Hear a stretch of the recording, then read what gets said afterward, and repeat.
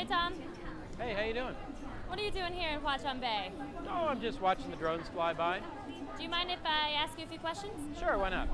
So, when was the first time you visited this place? First time I visited was 2009. What was it like then?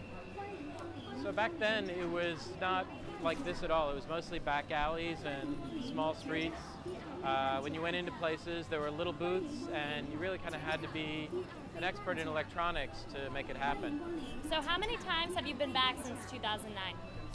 Like I said, I think probably about 4 or 5 times I've been back since 2009. And what brings you back currently? What are you working on? I'm working on a wall sconce that's also an hourglass. Do you mind kind of explaining that more? What that Sure, look like? so basically it's going to be shaped kind of like a very long hourglass, and there's a strip of LEDs down the center of it, and each second that goes by, it gets a little dimmer until the end of the minute, and each minute is lit up as one bright spot. So you've got 01 at the top of the clock and 60 at the bottom of it. And does this clock have a name yet? Nope. Okay, well I'm guessing this clock will need a lot of components, am I right? Not really. It's just going to need some addressable LEDs and a microcontroller and power. Well, luckily we're in the right place for that. You want to go look for some parts? Let's go see if we can do some shopping. So I heard you were a theater major in college, is that true? Yeah. So in that time, did you have a favorite play or musical? Yeah, my favorite play is Beckett's Kraft's Last Tape. Favorite musical? Let's go with Hamilton for now. So what is a question that you wish your students would ask more often? Why? As in, why am I making this thing, or why am I going to make the world a better place by making this device that I'm making? That's a great question to ask. So do you think we can play upon some of that theater experience that you had? There's a piano right next to you. Do you want to play a tune? I can't play a tune, but I'll make something up.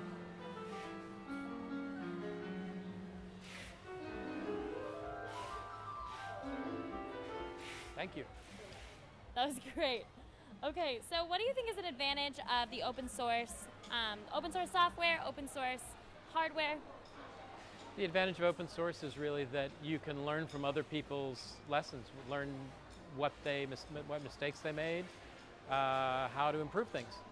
Do you think there's a relationship between open source and Zhai Electronics? Yeah, I think both of them are their own communities of practice. I think both of them have rules for how they share information, what can be shared and what can't. I think both of them are a little misunderstood by communities outside of them. And I think both of them are really about innovation ultimately in their own way. So random question, what phone do you have in your pocket right now? A Pixel, first version. Where'd you get it? It was given to me by work. So online or brick and mortar? Brick and mortar. Okay, well, do you have a favorite mobile app that you use the most? Well, the one I use the most is probably Gmail, but the one that I enjoy the most is probably Instagram. Oh, that's awesome. Can I follow you? What's your handle? Nope. Oh, wow, rejected. Okay, that's fine. So then what do you think the next step for open source hardware is? Where do you see it going? I'd say the next step for open source hardware is that open source hardware companies have to figure out how to balance putting the material out there openly with being able to actually sell product. They got to find out what the perfect timing of that is. So, quick technical question. I've been trying to get these LEDs to light up, and I'm really struggling. Do you mind telling me what's wrong? Sure. There's no power source. Oh, well, yeah, I guess that's obvious. Maybe we should take Interaction Lab again. Well, in this case, what is your advice for learning something new? What do you do? Pick the simplest possible project that you're interested in and do that. Because if you do that, then you can actually learn from it, no matter what the platform is, and you'll get better as you go. So, do we have all the parts that we need for this project you're working on now? We still have to do some shopping, right? Nope. What do we need so far?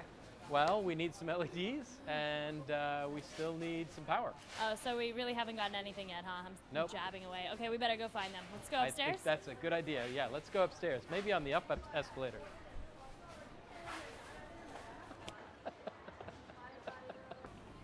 Well, hey, I'm glad you made it up the escalator all right.